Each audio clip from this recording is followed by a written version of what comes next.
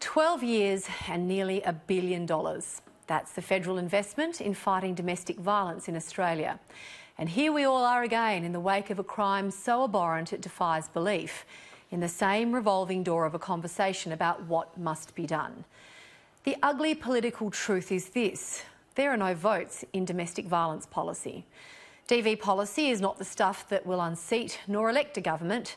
It won't fuel a mass walkout of school kids, nor prompt anyone to glue their sweet behind to a road. On any given night in Australia, though, some 50,000 women wanting to flee an abusive relationship have nowhere safe to go. Every day, people violate AVOs and are free to go about their business. Again, that's after a $700 million investment over more than a decade. We had this response during the week. It's my view that we need to have a quick look at how the national plan is operating, to look and see where things are being done well, that perhaps more funding ought to be injected into those areas where things are not working well, and where things are being missed, where there are things that could be done that are not being done.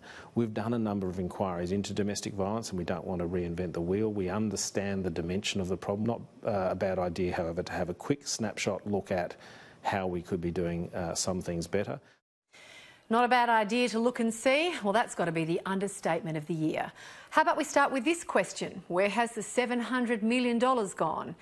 The reason we're in this mess is less easy to define, however, and deal with, because domestic violence is, as an issue, inadvertently protected by the shame that it brings upon its victims.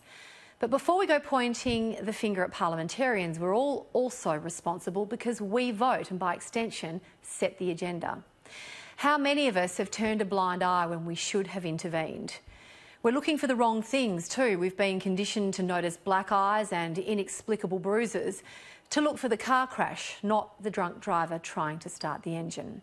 Hannah Clark, as explained by a close friend, was sadly no different.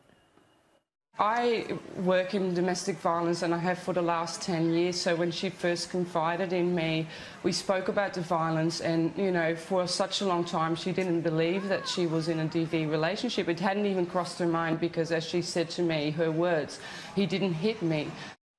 We must remove the shame in the same way that we remove the shame from conversations about mental health.